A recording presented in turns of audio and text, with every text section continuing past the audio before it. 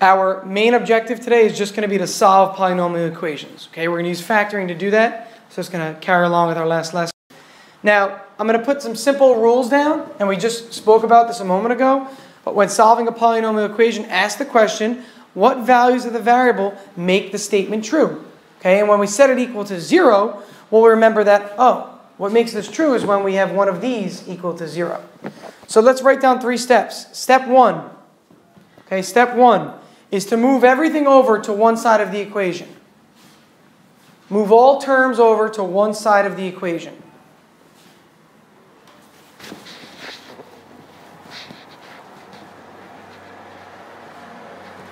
Move all terms over to one side of the equation.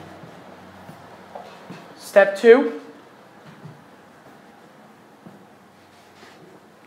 Sorry, so again, step 1, I see you're still writing. Move all terms over to one side of the equation. Step 2, factor that side of the equation. Factor that side of the equation.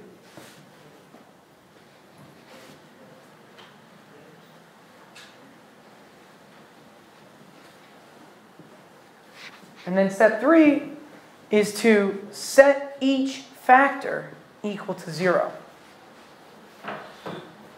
Set each factor equal to 0.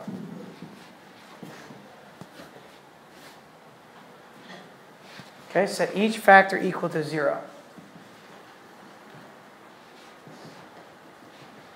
And you could write this as step 4 at the end of step 3 either way, and solve each of those mini equations you get. Because you're going to get a few different equations based on the amount of factors you have. Okay, solve each of those mini equations. Does anybody know what we call, besides the word solution, you say the solution to the equation is what you get for x, right? So if you had like 2x plus 1 equals 8, the answer x equals whatever it is the solution. There's another term that starts with an R. Anybody know what it is before I give it, or before I talk about it? It's called the blank of the equation. Okay, it's called the root. So let's jot that down. When you solve these equations, the answer is called the root of the equation. The solution is a good word also, but you're going to hear the word root a lot. Okay, so let's just jot that down so we're familiar with it. So another word for the solution of an equation is the root of an equation. Okay, just some vocab that we should know. All right, let's take a look at the first example to see how we can implement these 3 steps. And you're going to notice after a while that you don't have to really go back to your steps every time. It should be second nature just to go through this process. This one here, we've got x squared minus 2x equals 15. We can clearly see that we can't solve this just by the way it is now. So step 1 says to move everything over to one side. So what's easier to do? What is it? Subtract 15, because we want x squared to be positive, right? Remember that? We talked about that? We want whatever the squared term is to have a positive coefficient. So bring the 15 over first. Subtract 15, please. So we're going to have x squared minus 2x minus 15. Now, what does that equal when I subtract 15? Yeah. Don't forget it equals 0. And the common mistake is people put a 1. We're not dividing by 15, but we're subtracting 15. And now we've got something that looks like what we just talked about a moment ago, where we set an expression equal to 0. So this is what we've got. What was the second step? What should we do next? Factor. Factor. And Liam, when I factor this, do you know what I get when I factor this? Just tell me what the multiple or the fact. Minus.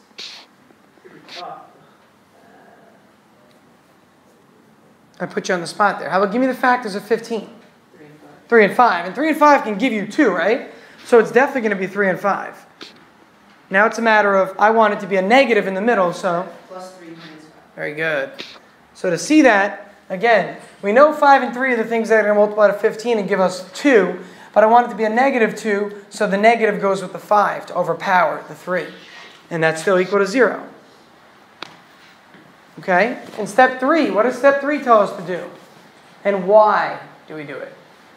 Set both factors to 0. Okay, so I can do something like this, right? What do I call this? Everybody hear the term T-chart? Doesn't matter. It just looks like the letter T. So you hear me say make a T-chart. So make a T-chart, and wherever you have a multiplication symbol, put a vertical line. So if there were 3 factors here, you would have another vertical line, you'd have 3 columns. So the amount of factors is indicative of the amount of columns, and as a result, the amount of roots we're going to have as well. So if I have these 2 equations now, the last step was to solve them. So go ahead and solve them individually. How do I solve x minus 5 equals 0? You add 5. You add 5, so what do you notice, Worth? It's just going to be the... Under root? Yeah, but the answer is opposite of the factor, right? See, the factor was x minus 5. We can see that the sign is opposite now. This is always going to happen when there's a coefficient of 1 in front of the x. If this had been 2x minus 5, you'd have to add the 5 and divide by 2. Okay, so again, you're always solving, but you'll pick up on the pattern that it's always going to be the opposite when the coefficient of x is 1. And what about the left-hand side? What's the answer? X equals? Yeah, negative 3. So how many answers do I have to this problem? And what do you notice? What's the highest degree of the problem? Well, who's forgetting their terminology? Degree means the highest. The highest, like, exponent. So what is it? 2. Yeah, look at the original. It's x squared, isn't it? And we have 2 answers. You think that's just a coincidence? So if I add x to the 3rd power, there's going to be 3 answers. X to the 4th power, etc., etc., etc. Okay? And we'll talk about sometimes where there's no what are called real answers, and we'll discuss what that means. But again, the idea here is that we get it so that we have an expression on one side, we factor that expression, we set each of those factors equal to 0, and solve the resulting polynomial. Okay, so our roots are going to be negative 3 and 5. In solution set form, here's what this looks like. You just write it like this. X equals, what was this called again? Brace, negative 3, comma 5. This is not a coordinate. Again, the braces indicate that it is not a coordinate. It is not a coordinate. Traditionally, write it from lower to higher number. It doesn't really matter. Okay? It makes no difference. So if you wrote 5 and then negative 3, it's the same answer. Any questions on the first example? All right. The second example is a little tougher because we're going to have to use AC method, and I purposely made this so we can just review it real quick. So let's go ahead and see that. So we have negative 3r squared equals negative 10r minus 8. What do you suppose we do to start this one? What should we do to start this one this time? Summer? Yeah, add the 3r squared over. And I should still list it in the correct order. Okay, in the right order here. And clearly we're going to see that we can go right to AC method, or we can try this by trial and error. I mean, you could just try this out because it's got to be 3r and r.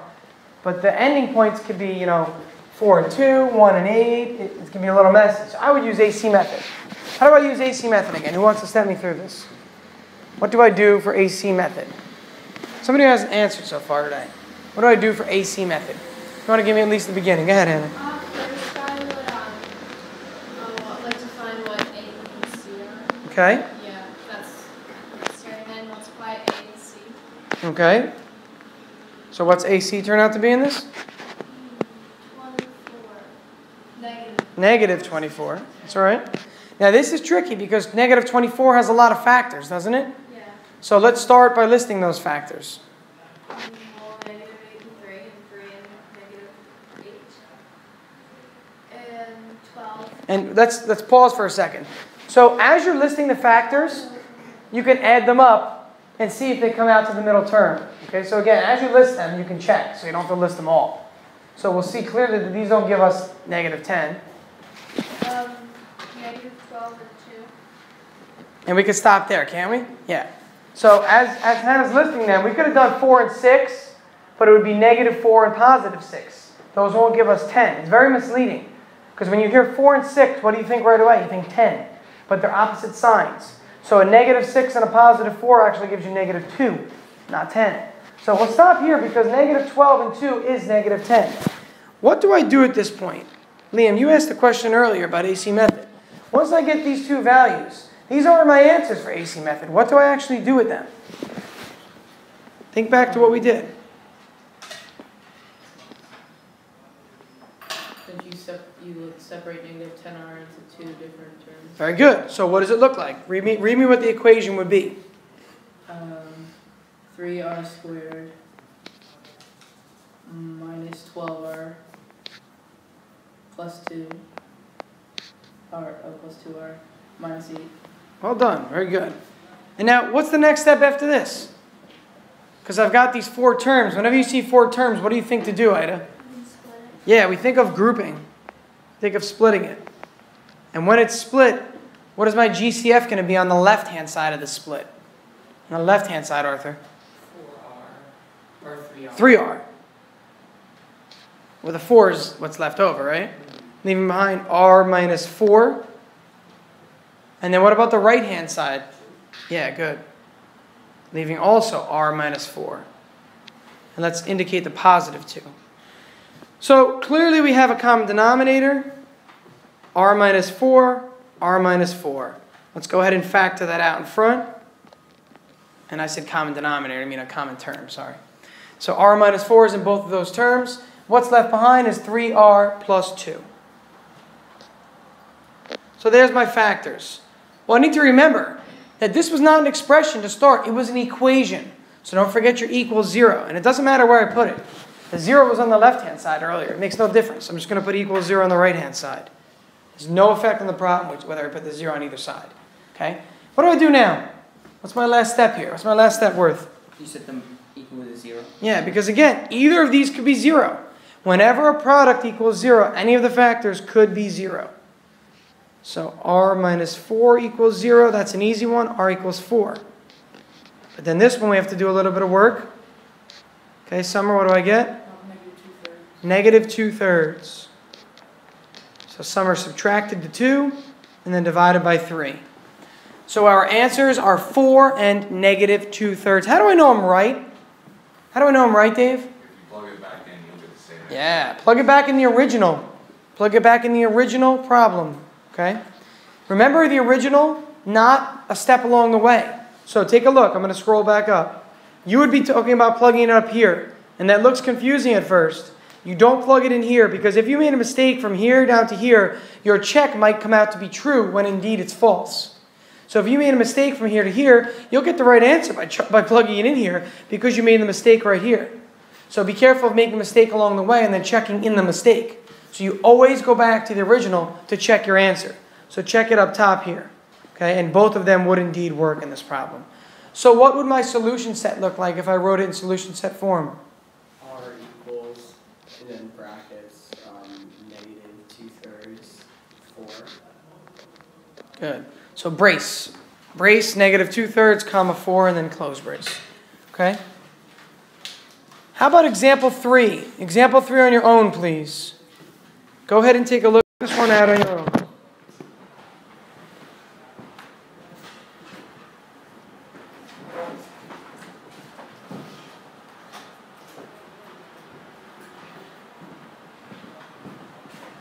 I'll pause while you're working. Okay, so yeah, again, when we factor this, we end up getting x minus 5, x minus 5. Liam Clark, what is this called when we get the same answer twice? A double root. Let's write that down just so we know. And there is a significance of that. Okay, it's a double root, it's called. So yeah, your answer is going to look like this. You're just simply going to list 5. There's only one answer in solution set form, but this is called a double root. Now, this is something that you don't need to know this year, but it is good to know in the back of your, keep in the back of your mind. On a graph, a double root appears as what's called a tangent. Have you ever heard of a tangent before? Yeah, you go off on a tangent. Yeah, I do that a lot, but that's not it. Not that kind of tangent, different tangent.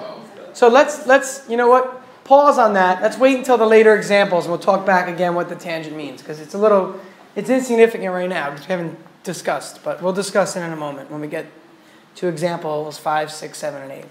Okay? So let's jump to 4 for now. It's a double root though, double root. So example 4 looks complicated, right? Looks like there's a little bit more to do here. What do you recommend we do to start example 4? Okay, distribute. That works for me. Why would you distribute? Why would you distribute? So you could then add things and subtract things. Yeah, so you can move everything over to one side. Okay, so let's go ahead and distribute that, and then we'll move stuff over. So we're going to have 3x squared still, or 3x cubed rather, equals 8x squared minus 4x. And then we're going to move those over.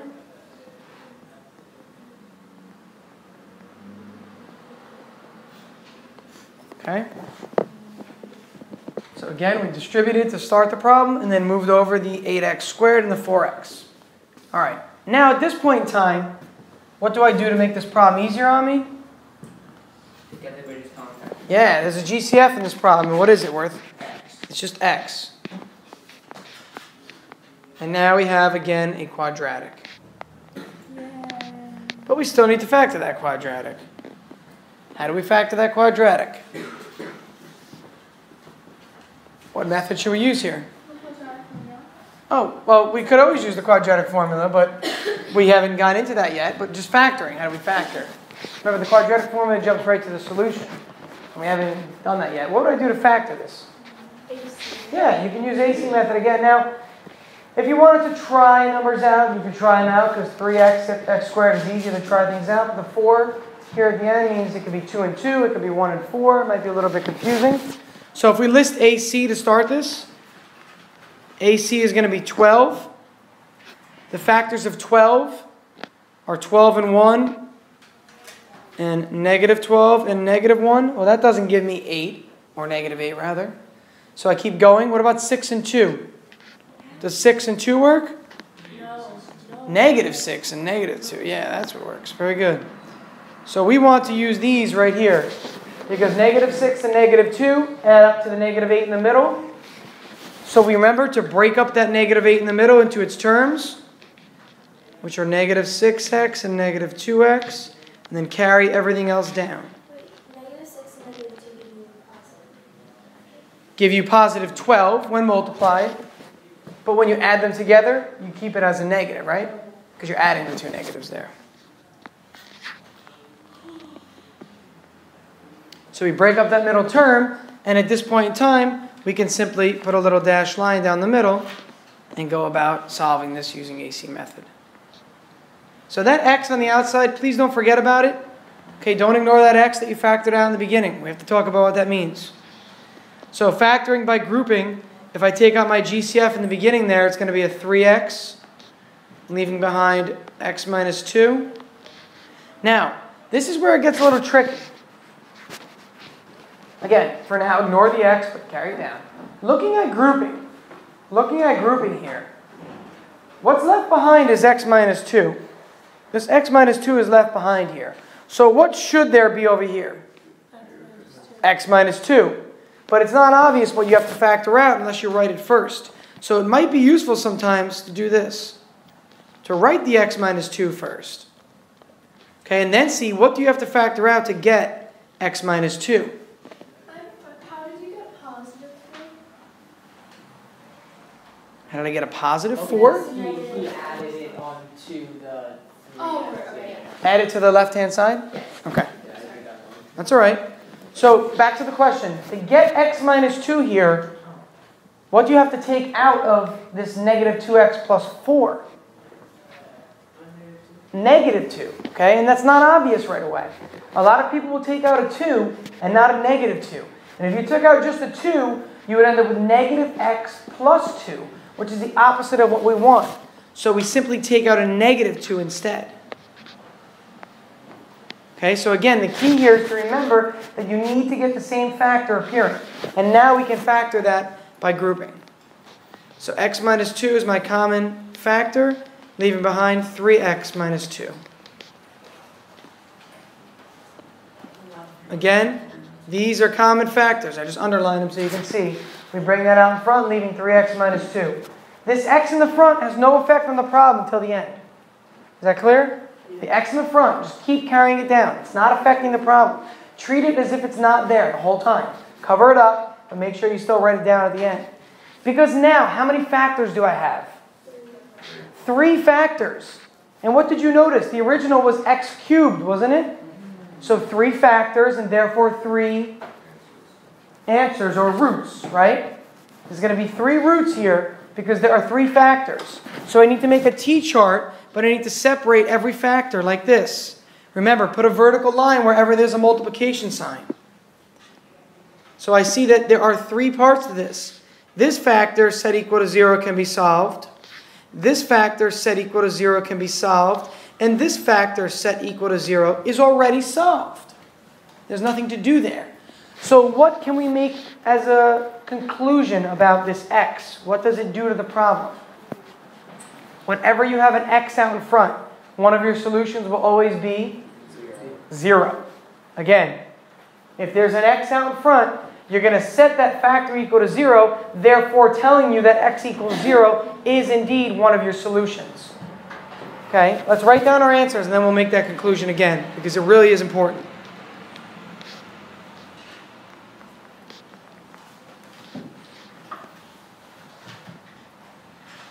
So our solution set will look like the following.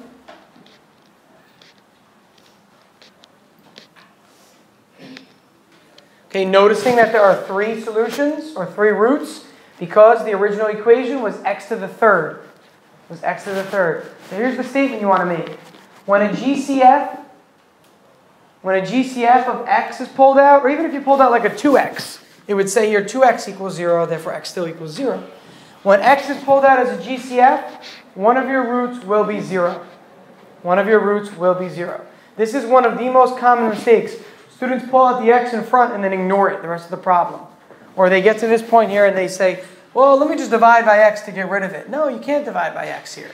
Okay? You have to leave it out front and set it equal to 0 to realize that it is indeed a third root. Okay, it is a third root. Any questions on this problem? It's a little bit more complicated than the other ones were, but we're doing the same thing we did in section 4.6 and in 4.5. Okay, and in 4, whatever the other one was, I think we started with 3. Okay, since we've been factoring. It's all factoring. That's how important factoring is. When you get to calc and pre-calc, you're going to be doing so much factoring, it's unreal. Okay, you really will be doing a lot of it, especially with quadratic and cubic polynomials. They occur a lot. A lot of things follow those patterns. Projectiles in the air follow quadratic polynomials. Okay, so you'll see that occurring a lot in physics. So you have to have factoring down pat. And you're going to see its applications. These 3 answers, again, we're calling the roots. So there are 3 roots to this problem. There are 3 roots. All right, so I'm going to pause here. I'm going to pause here and assign you part of your homework tonight. There's still 4 more examples I want to do, but they're with a different twist to them. So I'm going to stop here and just give you a small assignment for homework. Let me just see someone's textbook real quick. Thanks, guys. So here's what I'd like you to do tonight. And please write this down. Okay, please write this down, because your homework from 4.7 is multiple problems, but I want to give you the ones that we've covered, the ideas that we've covered. So, let's see.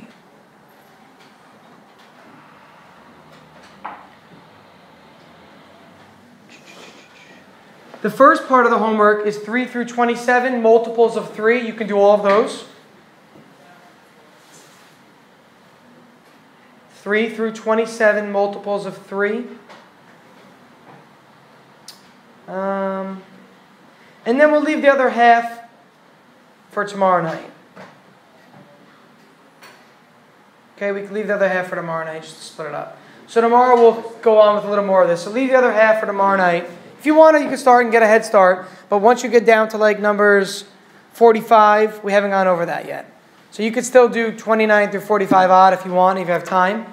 Okay, or you can get a good head start on your problem sets. Please keep in mind due dates for stuff. Okay? Is your next test on Monday? Yes. Then they're due on Friday. Do we have class on Friday this week? I have a feeling we have a day off again before a test. So keep that in mind. Yeah.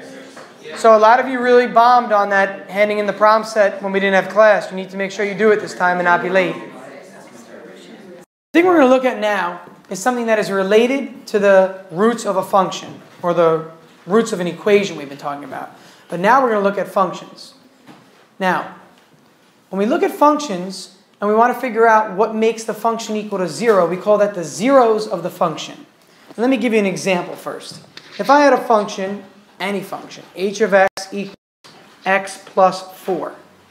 Okay? This is what we've been talking about with functions in the past already. What would cause this to be equal to 0? What would make this function equal to 0? So yeah, Arthur, -4. If I plugged in -4 for x, it would be -4 plus 4, which is 0. Now, that means that x equals -4 is called a 0 of the function. A 0 of the function. It makes the function equal to 0. It's the same thing as finding the roots of an equation, really. It's doing this. It's saying, set this equal to 0, and just go ahead and solve. Again, the 0 of a function is the same thing as the root of an equation. They're different terminology, though.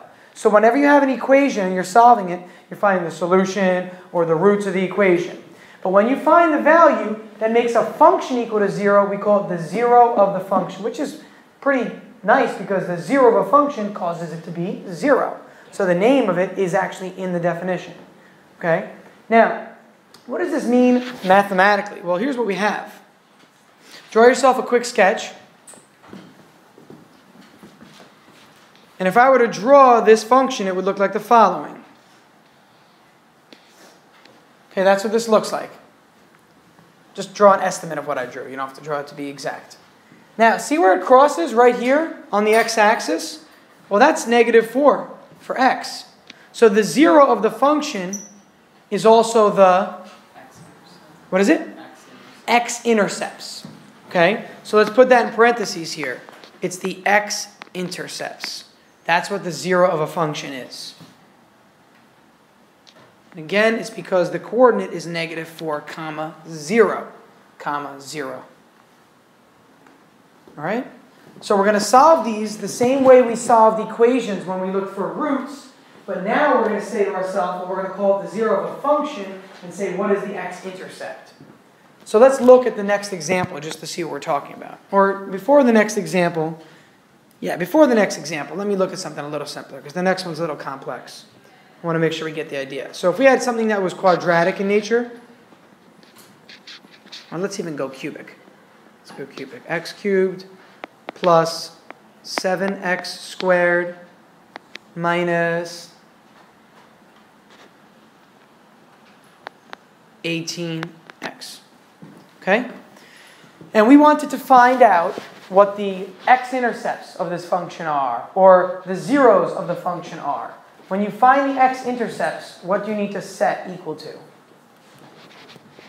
What do you have to set something equal to when you find the x-intercepts? Yeah, set y equal to 0. So let's go ahead and set f of x, or y, equal to 0. And right away we'll notice that this is the same exact thing we did yesterday. We're just looking for the roots of this equation now. So again, this was our function we started with. We're trying to find the x-intercepts of that function.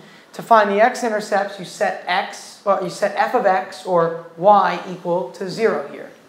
And then we can go ahead and just factor. What's your GCF? Good. What does this factor into?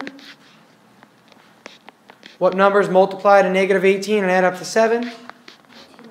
Good. Which is which? Very good. Okay, let's make sure we carry our signs down, people. Okay, so that's what we get as our factors. X, x plus 9, x minus 2. Again, how do you check that this is right? 9 times -2 is -18. 9 plus -2 is positive 7 in the middle. Can we use AC method?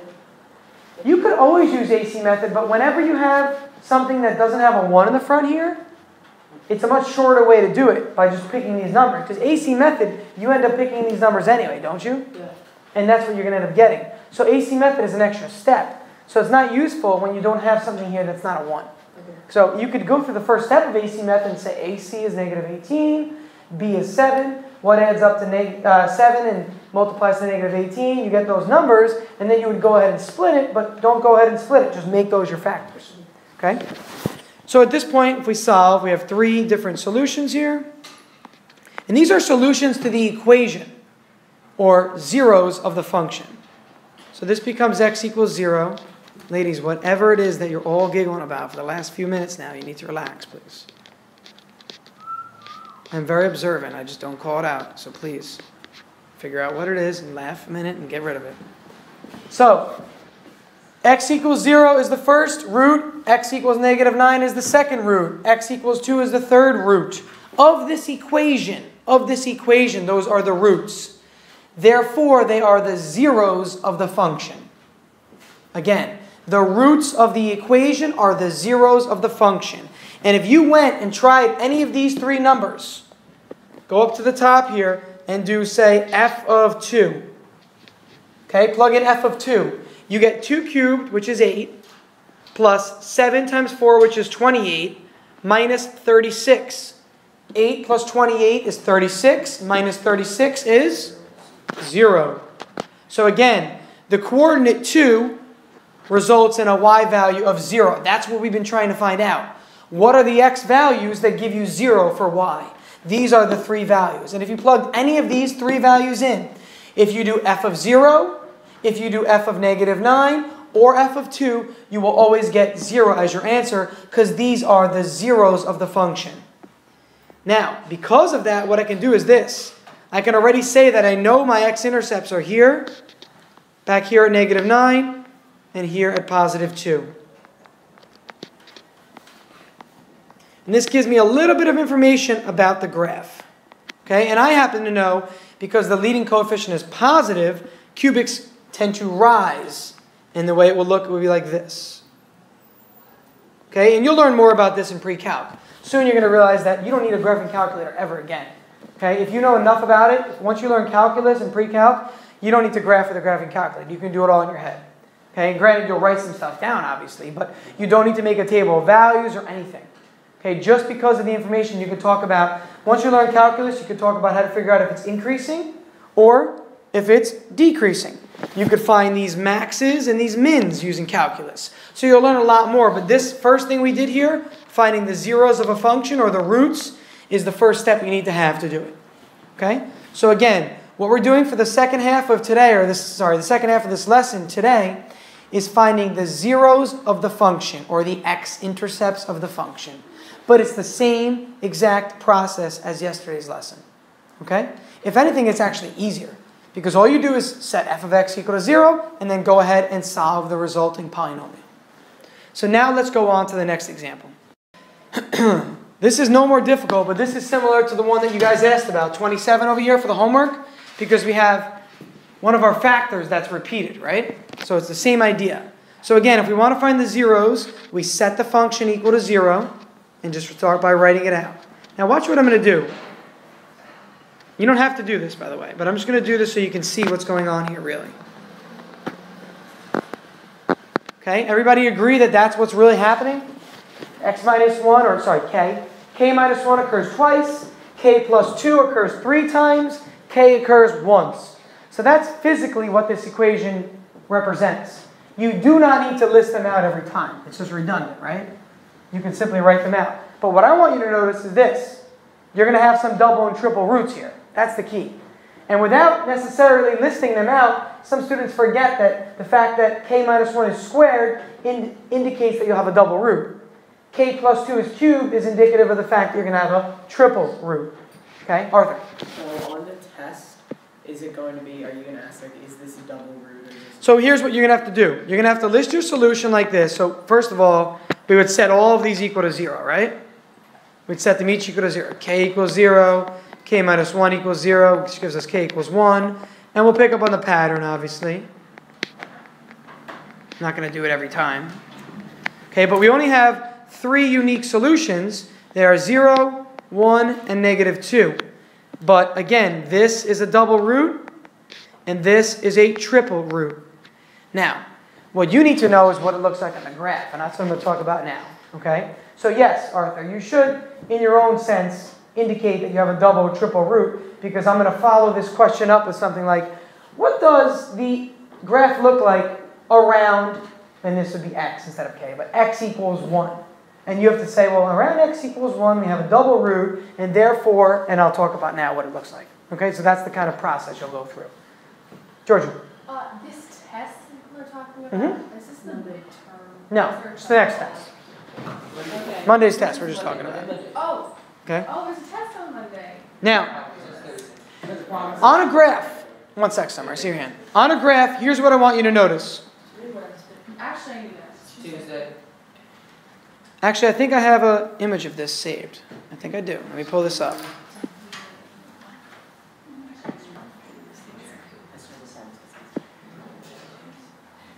I do. Perfect. All right, here we go.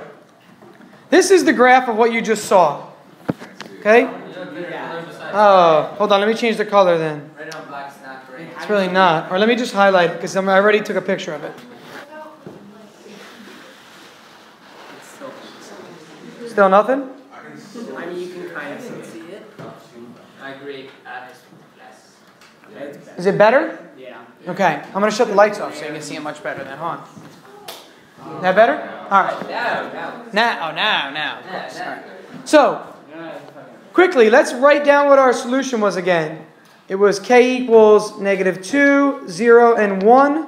At -2, we had a triple root. At 1, we had a double root. Agreed? All right. So here's what's going on. Whenever you have a root, it's where it crosses the x-axis. But the problem is you're going to clearly see that it doesn't cross the x-axis over here, right? It doesn't actually cross. It touches it, but it doesn't cross. So when you have a double or triple root, the behavior of the graph changes. So if you have a normal root, for example here, 0. That's a normal root. It's not a double root, it's not a triple root, and we'll see that it just crosses the axis, plainly. But when you have a double root, here's what happens. It goes toward the axis like it's going to cross it, and it wants to continue this way. But the double root indicates that there's going to be what's called a tangent here. And a tangent is when the curve touches the axis once and comes back around. So when you see that there's a little tangent when it's going toward the axis, like it's going to cross, and then it just touches it, but then it comes back around. It's not actually, I'm not going down below and coming back up. It's literally touching the axis right there and then turning back around. It's not actually crossing. This is called a point of tangency. You can write this down. Okay, a point of tangency.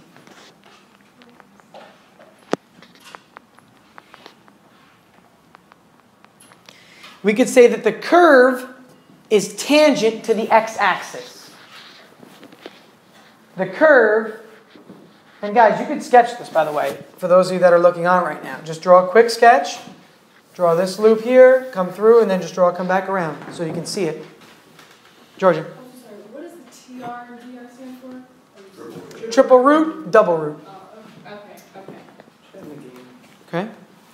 So, here we could say, again, in words, if we wanted to say something for this location we're talking about now, we could say that the curve is tangent to the x-axis at a double root. Again, the curve is tangent to the x-axis at a double root. And you're going to learn more about tangents in geometry when you talk about circles and lines that only touch a circle once on the outside. Okay, that's where you've probably heard it before. And I'll draw that in red in the upper right over here to show you what I mean. If you had a circle here and there was a line that came through and only touched once, that was a bad example, and only touched once right there, that would be called a point of tangency on a circle. And if you've seen this before, it might ring a bell, the word tangent. If not, don't worry, because next year in geometry you're going to study this anyhow. Okay, but this is a point of tangency because the circle only touches that line once. I drew a terrible example, so I'm just going to try and widen that circle to make it look better. Okay? But on a graph, a point of tangency is when a curve simply touches it and then comes back around. Okay, again, single root, it crosses. What about this triple root? What's the deal there? Who could describe what that looks like to them? It's a little bit weird, I know. Worth, give it a shot. I can't. I'm going to start from tracing up here and you could talk, or should I trace them down here? Can I give like an example of what that's like? That's like when you have like flowing water, and as it will come off, the rain will actually just fall off at the same rate that it went down. That's awesome. That's a great analogy. Think about that, like a water slide. Here you're coming down the water slide, right? And you're about to go off the end of the water slide, and then you get launched off into the pool. That's exactly what that looks like. That's an awesome analogy. Really good. I've never even thought about it that way. We call it a point of inflection in math, but that's exactly what that is. That was the word. And here's what's happening right here. It looks like it's going to be a double root, right? It looks like it's going to be a point of tangency, like it wants to come back around here. Like you can fit a little parabola right here. But as it's coming down, it's about to come back around, but then it says, no, I'm going to keep going. And it curls back around the other way. And if you look at it from the other way, it looks like a point of tangency coming up this way, and it's going to curl back around like that. But in reality, it doesn't curl back around. It stops, and it comes back up this way. Okay, so a water slide is a really good example. But we call this, if you want to write it down, an inflection point. Inflection point.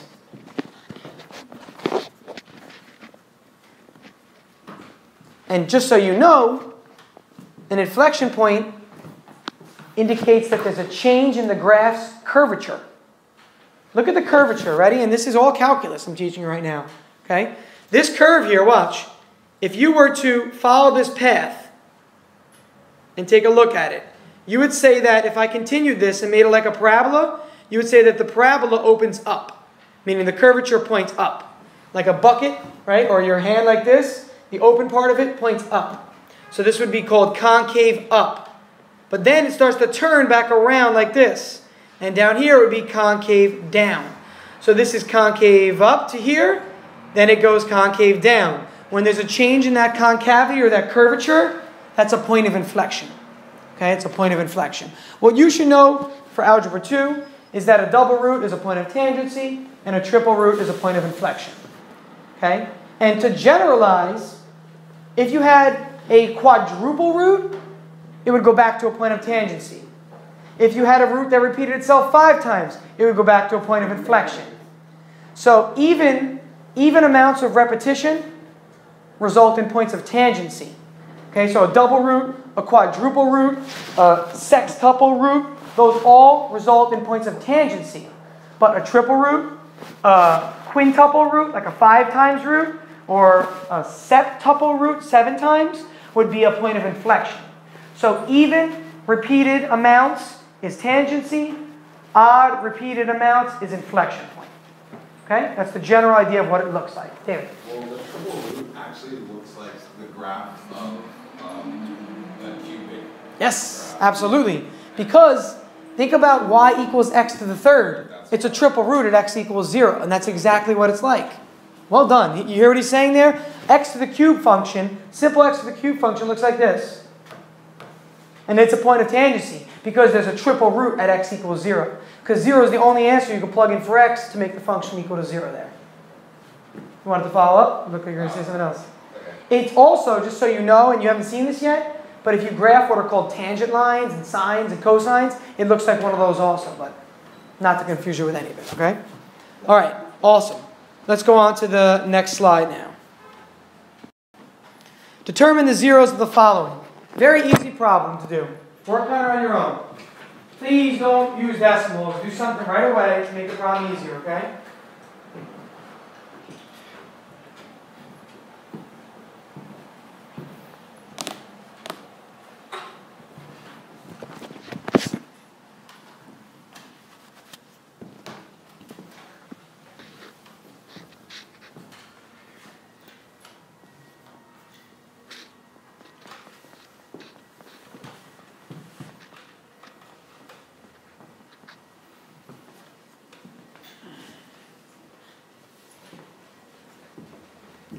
Remember to make it easier on yourself, so do something to both sides of the equation.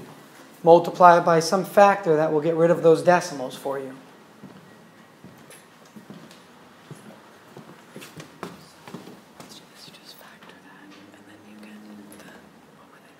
Factors? Well, then you set them equal to 0, and you get the zeros. Right. Okay. Absolutely. And some of you might be using AC method here, which you can. But you could also use trial and error because 2 in the front is prime and 5 at the end is prime, so it makes it a little easier on you.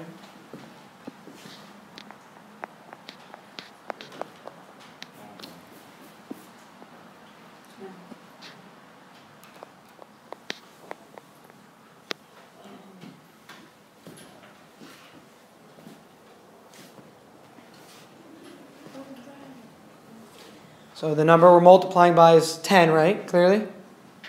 Multiply both sides of the equation by 10, but 0 times 10 is still 0.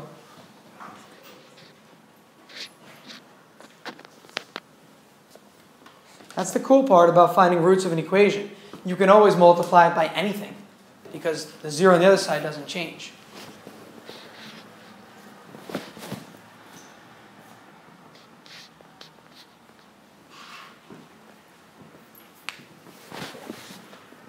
Make sure after you get the factors that you go on to find the actual roots of the equation so that you know what the zeros are.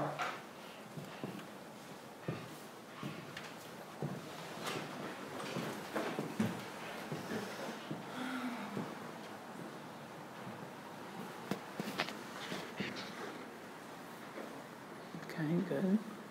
Now we need x minus 5 to occur again, right? That's the whole goal. Oh, right, x So minus what could you take out? I can take out that. Yeah, very good. I thought it was x plus Good, good.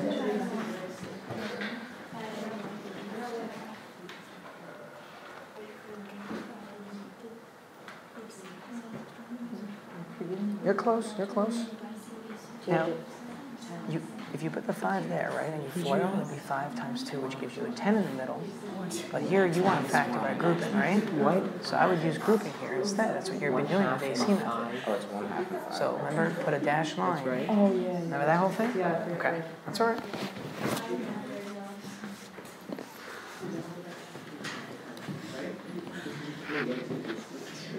Be careful here because take a look. X times x doesn't give you 2x squared.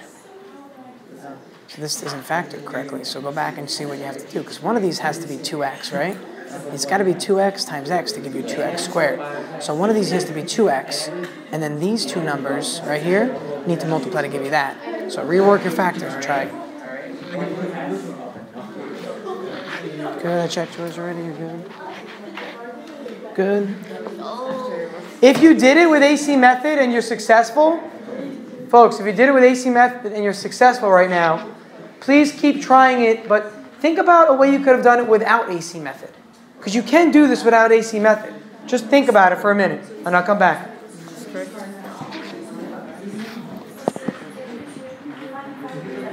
Now be careful, because see here with the 10 and the 1? There should be an x next to both of them. The 11 should have an x next to it. Right? Isn't there an x there? Yeah. So you're going to take out a 2x in the end here. So it's going to change it. So you need an x next to the 10 and the 1.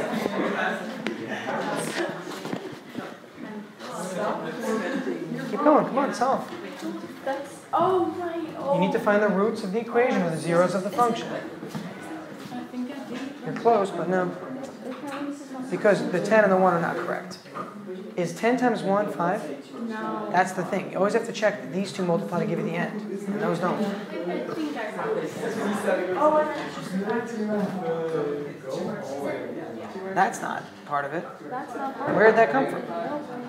If you had an x out in front, like right there in that little slot, you would set that x equal to 0. Think about it. What was the highest exponent in the equation?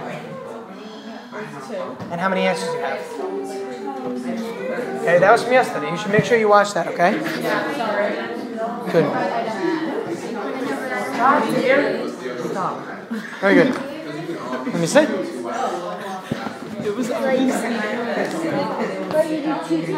Yep. Perfect. Now, you can go from here, Ida, down to here in one step. That's what I want you to try and figure out while you're waiting. No, I'm saying I want you to practice factoring that kind of a problem without AC method. So then is this is the answer? Mr. Howell, like I just got the wrong factors. I used 10 and 1 and then it didn't work. It's not. No. Using AC method, 10 and the 1 work with AC method, but those aren't the answers. You're just trying to find the factors, right? Yeah.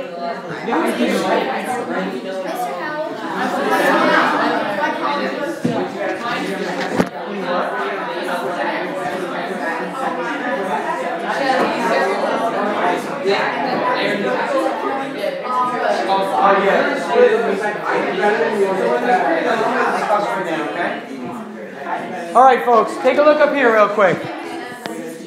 I want to show you something that some of you have picked up on and others are still working on. Now, AC method always works, okay? AC method, assuming it can be factored, obviously. If something cannot be factored, if it's prime, nothing's going to work.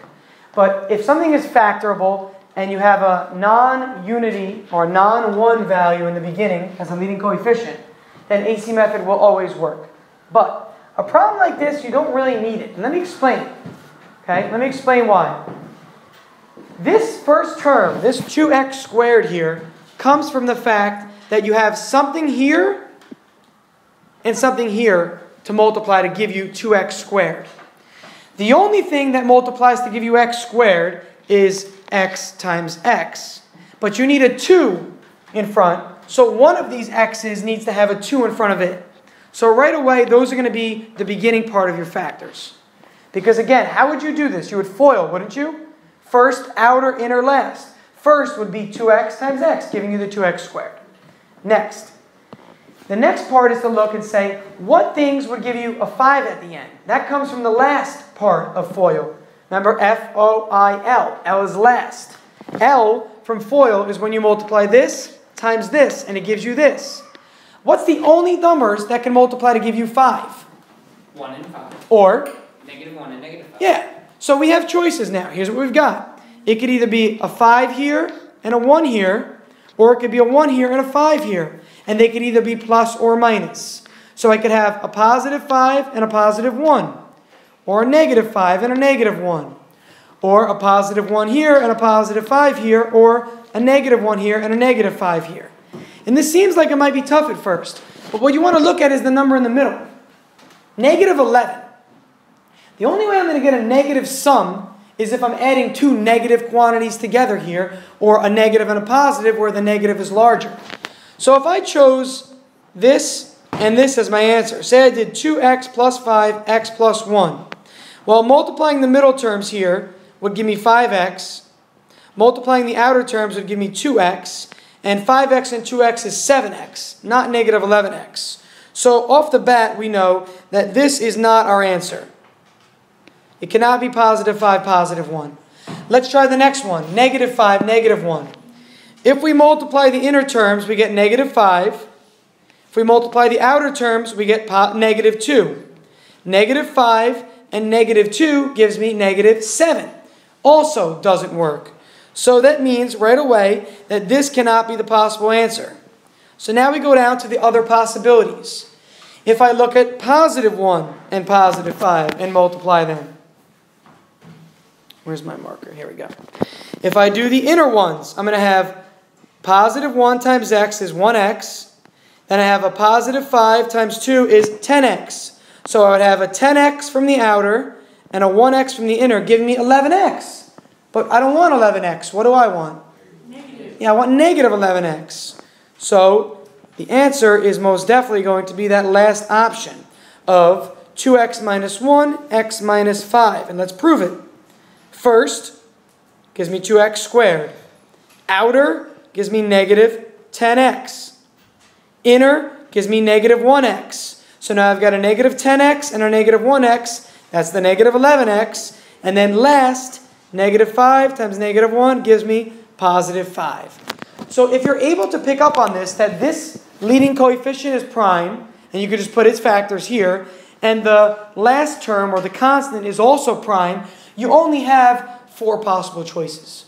So you can go through it a little bit quicker. And as you do more of these, sometimes it's easier to do them in your head. Again, AC method definitely works. If you prefer it, stick with it. Okay? But I want you to see that you could do this without AC method, when it's a simple leading coefficient and a simple constant term. It's like, is it okay if we use AC method? Like, there's never going to be a time when you say... Yeah, you're good. Yep, you're absolutely good. It just, again, sometimes some people can do it quicker in their head than by going through the routine of AC method, which is why I just want to show it, because of things like multiple choice. Maybe we could do it real quick. You don't have to show any work. I was just like, technically you're still doing the same thing. You're still telling President that multiplies to 5 and adds negative 11. Yeah, it's just a different approach. It's like a roundabout approach to it. That's all it is. All right, let's take a look. We have 2 more to go. Number 7 says if f of x, and this should say x to the 4th, not h to the 4th here, because it's f of x, right? Sorry about that. Okay, if f of x equals h to the 4th minus 9h squared, I said h, x to the 4th minus 9x squared plus 20, where does f of x cross the x-axis? Where does f of x cross the x-axis? A problem like this seems difficult, but again, we're looking to where it crosses the x-axis, which are the x-intercepts, which are the zeros of the function. So in essence, we're still doing the same thing. We're setting it equal to 0. Now, treat these problems the same way you would treat anything you can factor whenever this exponent is double this exponent. Again, take note. This is a 4, so it seems like it's tough. But it's double the middle exponent, isn't it? So this is the same as a quadratic, except that when we factor it, instead of these being x's, what are they going to be? X squared. Very good. Well done. But you factor it the same way. What numbers multiply to 20 and add up to -9? -4 and -5. Very good. -4 times -5 multiplies to 20. -4 plus -5 adds up to -9. Now, what else can you do? Keep going. You can factor this further. You can factor it further. Tori May. Well, the first one is difference of perfect squares. Very good. So that's just x plus 4, x minus 4. 2, sorry. Right? The squares. Yeah. And then the second one is just that's it. Yeah. 5 is not a perfect square, so you could write it as x plus radical 5 and x minus radical 5, right? Because what's the square root of 4? It was these 2's here, so you could just do the square root of 5 and write it that way, but there's no need to. We're going to see that we're going to have 3 columns, but this third column is going to give us how many answers? Yeah, it's a double answer here. Not a double root, but we're going to get 2 answers from it. So here, set the first one equal to 0, giving us x equals -2. Set the second one equal to 0, giving us x equals +2.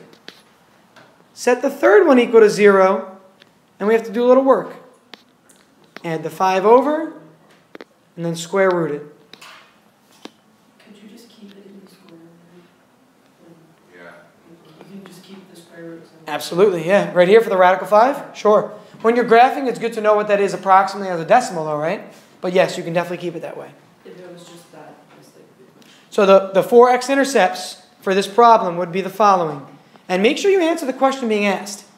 If I say what are the zeros, you can just give me the zeros. But if it says the x-intercepts, you need to write coordinates.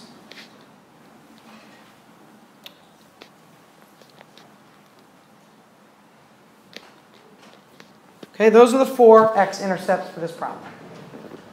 Again, -2, 2, -√5, +√5. Do you notice something? Some symmetry here. The x-intercepts are going to be symmetric. The reason is this is called an even function. Don't worry about it too much, but just so you know about symmetry. There's symmetry here in this graph. Okay? These are going to occur on opposite sides of the x-axis, and so are these. Radical 5 is approximately 2, right? Because radical 4 is 2. So radical 5 is like 2.2. Okay, it's around 2.2. So if you were graphing and you were doing anything with graphing, it would be good to know the decimal value. But as far as the x-intercepts are concerned, you can leave it. This one looks like the following. Here's what this one looks like. And take a look. Oops, let me choose it. Take a look. Here's the first root of -2. Here's another one of +2. Here's the negative around 2.2, which is the radical 5 one. And this is the positive radical 5 x-intercept. This, believe it or not, I'll zoom in a little bit so you can see, this does go through the axis. These are not tangents here. You see how it goes through the axis there? So again, this is the -2 x-intercept. This is the negative radical 5 x-intercept. Okay?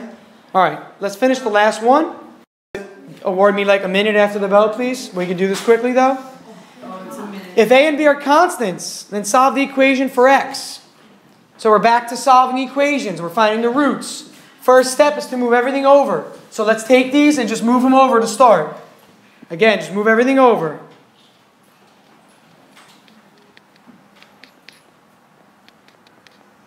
So we just switch the signs and move them over. Okay, just move them over. Tori May, what do you think we should do? Okay, so we can split the two. How did you know that we could do that? Because I see. How many terms? There's 4 terms, and there is common terms on both sides, so you can just leave it like that. Well done. And then do you want me to just... Yeah, keep going. Okay, and then you can take out the x on the first side, and you get x plus a. and then you take out the I want x plus a, so I take out. So you take out the negative b. Yeah, the negative b. Be careful here. Negative b has to come out of there. Keep going. And then then it's just x minus b, or x minus, sorry, equals 0. And then you set both of those to 0, and you solve. Very good. So this is factoring by grouping. So x equals b and x equals negative a are the answers or the solutions to this equation. Okay, a different kind of example because there's no numbers.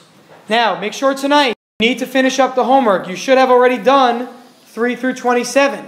So you have to finish up these portions. Please start your problem set if you haven't done so already also. Hey, remember, they're due on Friday. You need to get going on those. We have class tomorrow, we have class on Thursday, and then they're due on Friday.